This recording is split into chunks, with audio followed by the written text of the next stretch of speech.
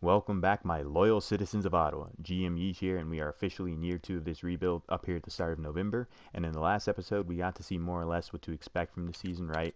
We're 2-8-1, about where we thought we'd be, bottom of the barrel. And our overall goal hasn't changed in the sense that we still want to tank this season while prioritizing the growth of our young core. Which brings us to the question I put to you guys last episode. Should Brandy play in the NHL, or should we start him in the AHL and call him up later in the year? And you guys seem to generally lean in, start him in the AHL, give him top 2 minutes, plenty of ice time, and then we call him up later in the year. And I'm perfectly okay with that. He's gaining morale because of ice time, so he's getting plenty of ice time down here. He's having success, almost point per game, so you love to see that. And it worked for Thomas Chabot, right?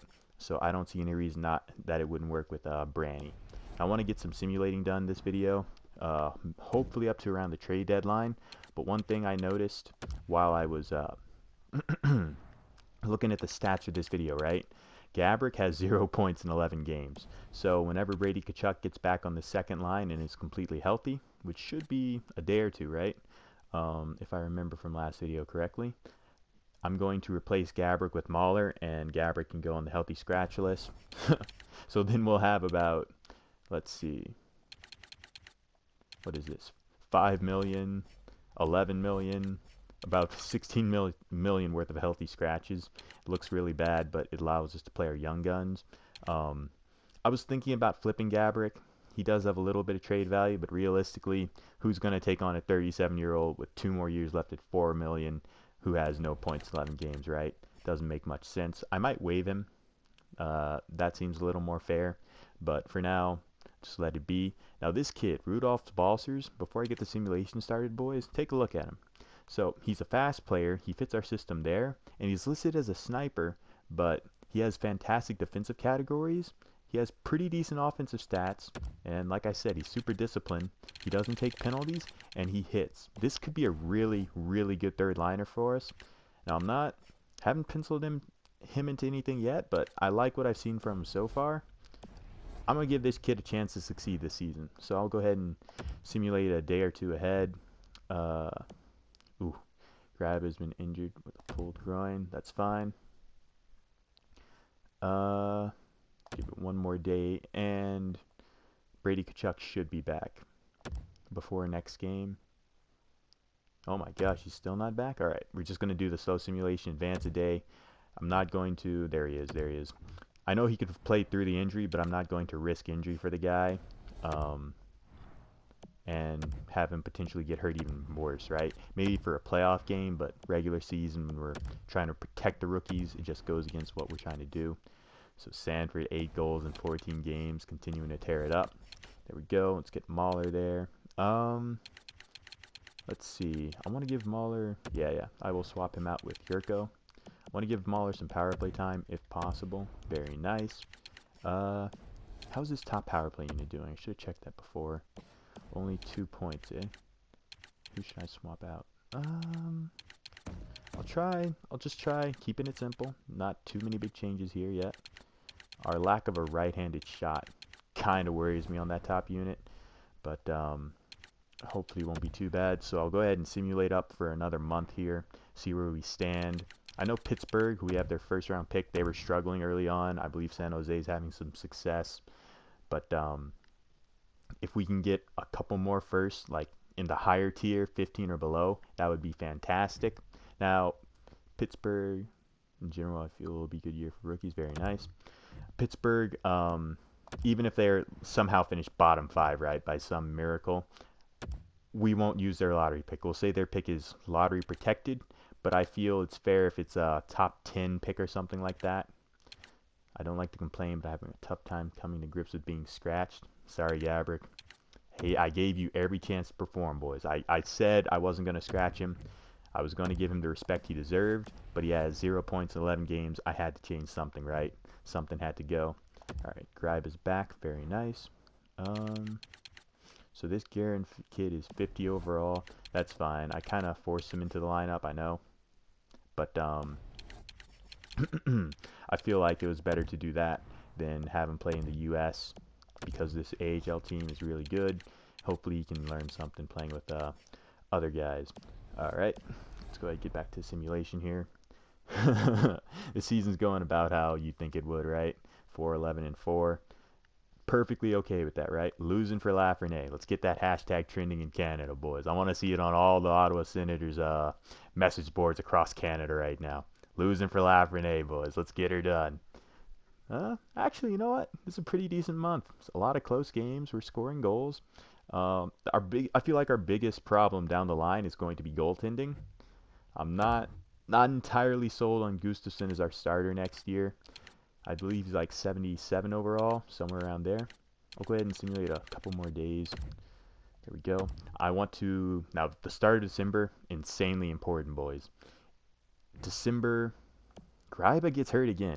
December is when you can start to tell which one of your prospects could be very, very special. The potential, right? That's great for trade value. Still don't have Lafreniere scattered. Jeez. The potential is great for trade value, right? But it's not what you expect them to be. It's their absolute ceiling. So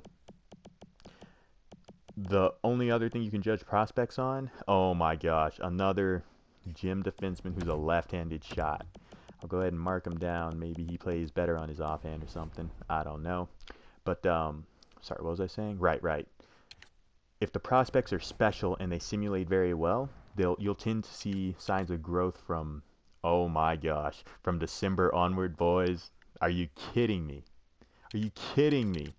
16 goals into he might be. I have to check this, boys. He might be leading the league in goals. It's gonna be close. Batherson up there in points. Brady Tkachuk only has 1 goal. Oh, that's fine. He's on the line with Sanford. He's not gonna get many. Someone's got to do the scoring, right? Let's see. Goals. Sanford leads the NHL. He's tied for the league. And oh, my gosh. This kid is something special, boys. He is something special. I know the term generational talent is insanely overused in today's NHL, right? You hear it all the time for pretty good prospects, pretty good young kids. If you're leading the league in goals at 18, 19 years old, you're a generational talent in my book. Like, that is not something you see very often. We haven't seen that since Ovechkin, McDavid, Crosby, right? And I would say all those guys are elite talents. Oh, that first line is taking a beating. Chris Tierney. All right. As long as he's not getting upset, which means his overall in value could drop, I'm okay. Third line is slowed down. That makes sense. They were overperforming to start with. You expect that, right? Let's see, Pajot, he's having an okay season. Is Branny growing at all? Let's see. Branny, 17 points, and his role is now a depth defenseman. And he's continuing to gain morale. All right, so I'm going to leave Branny there for now. No reason to rush him. Norris, over a point per game. Very nice. I could call him up, but like I said, no reason to rush any of these guys. Let's give her another month. Before that, any growth from any of our young guys? That's what I want to see. Because if there's 2 types of growth. There's the kind that could, most prospects, like 90-ish% of prospects, you'll see them start to grow around January. But the really special prospects, you'll see them start to grow around December, right? In this next week and a half, if there's any signs of growth, then we should be very excited about whatever prospect that is. So I'm just going to keep an eye on these kids. 54 for Malikov, 78. Very nice. Now, Sanford, I honestly think, like, even if he only grows 2 overall from here on out, like, we already see what he's doing. It doesn't matter. His stats are already insanely elite. It's just, what do you call it? A couple of the physical attributes aren't quite up there yet. That's why his overall is lower. But he's already top amongst offensive players. I'll get another week and a half done here. Let's go around to the Christmas break, and then we'll see if there's any growth amongst players. Yeah, the boys are getting a bit upset. All this losing takes its toll, man. It's not fun. Can't be fun for the city of Ottawa. It's not fun for the players. No one likes losing, right? I know tanking in the game can be kind of entertaining. It's fun to rebuild a team, but all this losing gets to you, man. There you go.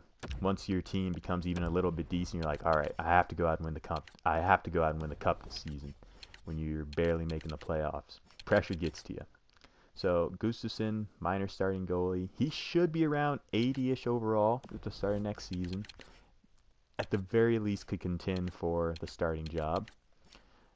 Brady Tkachuk continuing to tear it up. Sanford, good gosh, 21 goals, boys. Oh my word. This kid is something special. This kid is just, oh. Batherson having a fantastic season. Brownie. Okay, this third line's -10. Oh my gosh, the fourth line is brutal. Fourth line is absolutely, yeah. Tierney's upset. You know what? Balsers. Let's try swapping Duclair. Duclair. Yeah, let's try swapping those two. See if that sparks them. 16 points. Oh my gosh, -17. Ugh. So Goodbranson might not be the guy to pair with Shabbat. We needed right-handed shooting defenseman for Shabbat so bad. Goalies, that's fine. I sent the scouts out, boys, to look for some right-handed shooting defensemen. Let's go ahead and get up to January and see if any of our prospects are displaying any kinds of growth yet. Green had a minor injury, so he's fine. 8 wins, yeah. It takes its toll, boys. It takes its toll. Losing is just not good. Not good for anyone. Except our lottery chances. Alright. Speaking of which, do we know what we're tanking for yet? Were we able to scout Lafreniere? I will check that first before I look at anything else like growth. Draft class, let's take a look. We still don't have him scouted. Man, this is ridiculous. Lafreniere, hard to scout. A lot of these guys still unscouted. I will take care of that, boys. No worries. I will do some finagling with the scouts. Might do a little pyro video editing if I have to. But we will get them scouted out. Make no mistake. Let's see. So that kid's still listed as a gem. Burkholz, low top 6. Left wing. Could be something decent. Alright. I'm going to go to proposed trade. Just take a look at, see who our in our pipeline has grown. So Malikov is showing some growth. Love to see that. Sanford, he's unhappy. Not in love with that. How are you unhappy? Is gaining morale because of recent individual performance? Should I be giving him more ice time? That's the question. I mean, he has to be at least top 5 in the NHL in goals, right? I'm not sure I want to risk that. That's a tough one. Do I prioritize growth or do I prioritize... And Batherson's unhappy. Yeah, a lot of unhappy faces here. Guerin's grown 5 overall, so that's huge. Like, he could be one of those special prospects. Keep an eye on him. Balsers, 10 points. Very nice. Anthony Duclair, 11 goals, draft picks. So, Pittsburgh and San Jose, let's take a look at them. I think they've come back down to earth, right? 28, yeah, they're President's Trophy level. And Pittsburgh, I don't know. That might not be playoff spot. Pittsburgh looks like a wild card team right now. Well, we look bottom of the barrel. Third in the division, but look at that. They literally just lose like 2-3 games in a row. They're second last in the division. It's a tight race, exactly what we're hoping for. Maybe we send some assets to other teams' directions, right? And increase that trade value. I will go ahead and do some power video editing, get the scouting figured out, boys. That'll be huge. First, let's take a look at where Sanford lies amongst the NHL's, forget rookie scoring, just in NHL's goal scoring in general. This kid is insane. 22. He's tied for the league leading goals, boys. This kid is something special. Good gosh. And he's doing it with almost no help. He's doing it with an 80 overall and 82 overall. Kane has like the Brinkett, Taves. Kessel has Crosby, Malkin. This is ridiculous. If only we could get him a little better on the power play. Alright, boys. Let me do some pyro video editing. Get the scouting figured out. A couple other things like the trade block. And we will be right back. Alrighty, boys. We got our top scouts on Lafreniere. We will figure out what we're trying to tank for here exactly. We know he's the consensus #1 pick, but we don't know much besides that, right? Oh, imagine him in Sanford on the line together could be disgusting. Could be one of the new top duos in the NHL right now. But we have bigger problems to worry about, boys. Way bigger problems and way more immediate. Our locker room chemistry is at a whopping 42%, and that is terrible. Now, obviously, this mostly has to do with the fact that we're losing and we suck. But I did some further digging into the situation, you know, doing my due diligence, and I discovered, look at this, low locker room chemistry, Andy Green. Let's see, who else was it? Brady Kachuk, yeah, Andy Green again. You're going to see a pattern here, boys. A lot of the young kids do not get along with Andy Green, right? So I'm not going to have him drag us down.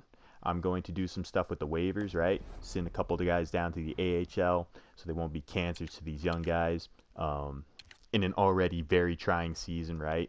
In trying times like these, we need the boys to gel together, come together as a group, and not fight amongst themselves. Having veterans who are upset and unhappy with the way things are going, when we told them that this is what they were signing up for when we traded for them or acquired them, is going to make the situation that much worse.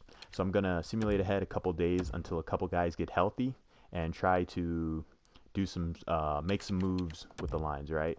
So as soon as, I believe I'm waiting on an AHL guy. Yeah, here we go. Mard Marinson, very nice. He's back. All right, so everyone who's unhappy, I'm going to send down and or call up. There we go. Let's get you ahead right there. All right. So let me do some more power video editing, boys, with the lines here, and I will be right back. All right, boys. So what I did was I sent down all the guys who are super unhappy or cancers in the locker room, and because we don't want guys like Tierney, right, to drop off in overall, he's super unhappy, constantly losing morale because of recent individual performance. I'm going to play him on a line with Kachuk and Sanford. Hopefully that line gets some growth. And for the veterans, like guys like Bobby Ryan, they've been consistently underperforming the entire season. So, you know what? Screw it. I'm going to give the youngins some chance to play here. I also sent down, obviously, Andy Green, and I believe one other defenseman, right, Ben Harper, because, again, both just cancers. We don't need that. We're stepping on coals as is, right? It's already looking very dangerous, so I want to go ahead and try and get up to the All-Star break here. I am crossing my fingers and praying to the hockey gods that no one drops an overall, or even worse, so help us, someone requests a trade, because we are not that far away from it. So I would like to thank you for the call up. You won't regret it. Just happy to have someone who wants to be here, you know? Very nice. You know what? Let's go ahead and stop the simulation, see if my little tactics here worked. Our chemistry was at 42%, I believe. All right, it's up to 48%, boys. Still not the greatest, but it's something, right? It's something, and I will take it. Let's go ahead, get up to about here. Start of a new month. All-Star break. Pro Scout calling, that's fine. The Scout should be calling me back right around now for Lafreniere. Don't know what's taking him so long. Yeah, that's the one bad thing about overplaying the youngins. Sometimes they will get hurt, but that was a risk I was willing to take in an effort to give them a shot, right? Give them more shot ice time, because guys like Chaplik, he's not going to get another shot. This is his year to prove something to me. I don't have him penciled in anywhere in the lineup, so if he wants to show something to me, this is his year. This is his chance. He needs to go out there and take it. All right, boys. Looks like we have Lafreniere at least partially scouted. He is a high elite, so not quite franchise, but he has an A-level shooting, A-plus puck skills, A senses, C skating, B... Another Patrick Kane. Jeez, boys, I'm not even sure he's NHL ready. A plus, A, C skating, B minus, B minus. Oh, is Lafreniere NHL ready? I'm not sure. What? Ooh, that's a tough one. Do we go based off of ceiling, or would we want a more NHL ready guy like Kruger here? Interesting. That could be a tough decision to make, but you know what? It's one I will happily undertake, right? It's a position I want to be put in, because we have that first overall pick. At least we have the chance to make a bad decision instead of that decision being made for us. I'd rather that. Alright, so no more gyms unlocked just yet. Edmondson, he's that left-handed shooting defenseman, and I'm starting to like Balsers, so I'm going to decline that trade. Nice to see the AHL team getting along great. Another fantastic season for them. All right, Chaplick.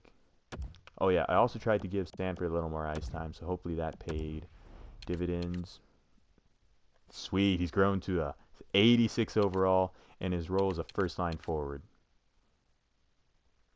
And he's the same exact... He's not gaining morale because of ice time. That could be an issue. Batherson. Batherson's up and down. Honestly, third line, I'm not going to force these guys, right? This isn't a make or break year for these guys. Balsers, I think he dropped a bit, so I'll go ahead and put him back on the fourth line, just experimenting with them. A couple of these guys we can afford to experiment with because, like I said, this is a make or break year for them. We don't have the luxury, or won't have the luxury of playing them, giving them this opportunity every season. I'm going to try Camphor on the top pairing. He was happy to be here. So there we go.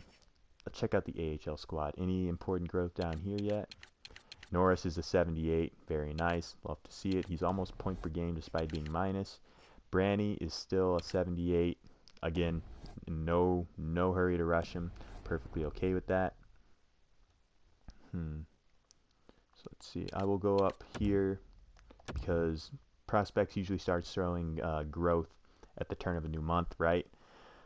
Oh dear, we have some decisions to make, boys. Huge decisions to make. I'm not sure.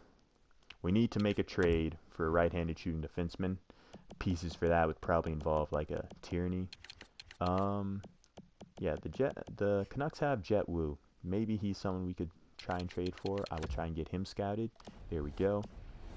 Who doesn't want to play with a name like that? I'm not making this trade, obviously. We're clearly not in any position to be taking on rentals. I don't know what Vancouver is smoking. There we go. Must be some of that new legalized Canadian good stuff, am I right? All right. DeAndre Sanford continues to lead the team in points. He's probably not in contention for the goal-scoring race anymore, right? He's slowed down, but that's to be expected considering this team just doesn't have the, what do you call it? He doesn't have the help he needs on this team. Yeah, he's probably out of the goal-scoring race. Let's just make sure. I mean, he's still 6th in the NHL in goals, and one good run, and he's right back near the top. So I'm hopeful for him. Let's see. So we have that. All right, let's go ahead and look at the prospect growth right now. See where we are in terms of that. Any prospects growing? Branny still an 86, so no one's really showed any growth. Oh, Brownie, there we go. I was gonna say Brownie's now listed as a second-line forward. Ooh. But he's having a good year on that third line, and I'm really not trying to rush anyone, right? Okay, boys. See, that's what I was talking about right there. Every now and then, you will draft a player who not only has a fantastic potential, like elite, but they also grow like a maniac. And we have one kid at least who grows like an absolute machine in Jason Guerin. He started the season as a 50 overall, and he's up at 69. This is a kid who could be NHL ready in as soon as a year, right? So, gonna keep a close eye on him, see what he's all about. But that's huge for our right wing side. Let us go ahead. Let's see. So are we last in the NHL? Yeah, okay. Only the Islanders are close. Edmonton. Oh, imagine having the greatest player in the world and still sucking. Let's see. Now what do we need to do here? Should I do some pyro video editing? Nah. I could give Brownie some more ice time, but I like him where he is. I want to go ahead and try and get up to the trade deadline, boys. And then we need to make decisions in the next video on what to do, because we are walking on thin ice right now. Super thin ice. Players could drop. Okay. Slow her down. Brock Nelson. No, I'm not trading for Reynolds. Why do people assume I want a Reynolds player? I'm the worst team in the NHL. Why are you trying to give me Reynolds? All right. No. I was going to get up to the trade deadline, boys, but forget about it. No, I'm not doing it. We're going to stop the video here. We are walking on thin ice. Chris Tierney's overall could drop at any second. Guys like Sanford aren't getting any happier. Logan Brown, he's clearly ready for this second line center spot. it's way too risky. The risk outweighs the reward of continuing the simulation at this point, right? So I'm not going to do that. Malikov still 57. Okay. Formanton at a 74. Very nice. Norris still 78. Okay. So I will go ahead. The last thing I will do is take one last look at the draft class, see if we have anyone else scouted out. And then I will go ahead and just browse through the trade block real quick so you guys have ideas. I'm not going to stop on any teams, right? I'll just go ahead and browse through them real quick. And if you guys see anyone you like, you can go ahead and suggest them to me for the next video. Jacob Trouba on the Winnipeg Jets. If he never signed with them, then that might be someone we want to target, right? Again, you guys can just pause the video if you see someone you like. I'm just going to skim through. Not really going to pay too much attention to any of these names. Tyson Barrie, but he's a bit too old. And we don't have the assets necessary to go after him. If there's a good name in here, I might stop, but I'm not seeing anyone so far. Not a lot of good right-handed shots. Petrie, too old. Same with Weber, obviously. Vatanen. I don't really want another offensive defenseman when I have Brandy coming up. Pedersen, but he's a left-handed shot. We really need that right-handed shot. Edmondson is a lefty, right? Just making sure. Okay. Edmondson is a lefty. Braden Point, but he's not a defenseman, obviously. Marner held out the entire year, eh? Hopefully that doesn't happen in real life. I don't like seeing players hold out, and it's just not fun not being able to watch them play, right? Hudden would be a good pick, but he's, again, a left-handed shooting defenseman. We need that righty. All right, and last but not least, so Trouba held out the entire year, boys. Jacob Trouba. You want us to go after someone, Trouba might be the guy, right? Maybe we offer Tierney, and the Jets are just barely hanging on to that playoff spot, so... And they don't have that second-line center, right? Little should be a third-line center on a good team at best. Maybe even a fourth-line center. So, are they interested in Tierney at all? I will go ahead and set that up for you guys. They are not. Ugh. Alright, so what do they want? Defense. So it'd be like a Wolanin maybe, or a Balsers and some pieces. If you guys want it to happen, I will do everything in my power to make it work. If you don't think there's a good trade out there, or that we'd be forcing it, I won't make any trades. We can hold on to all of our assets until the draft. We're going to have at least a lottery pick, a top 5 pick with our own. And where is Pittsburgh? Pittsburgh is currently barely out of a playoff spot, right? So that might be another pick we can use. We'll still have San Jose's. Hopefully they biff it in the playoffs like they do every single year in their franchise. We have some big decisions to make, boys. This is a make or break. I don't want to say, okay, it's not a make or break trade deadline, but if we can get the assets we need, right, in return, and we have a good year of drafting, all of a sudden, we're looking at potential playoff contenders next season or maybe the season after that, right? So this is a very important time for your Ottawa Senators here up at year 2. Let me know what you guys think we should do, and I will see you all in the next episode.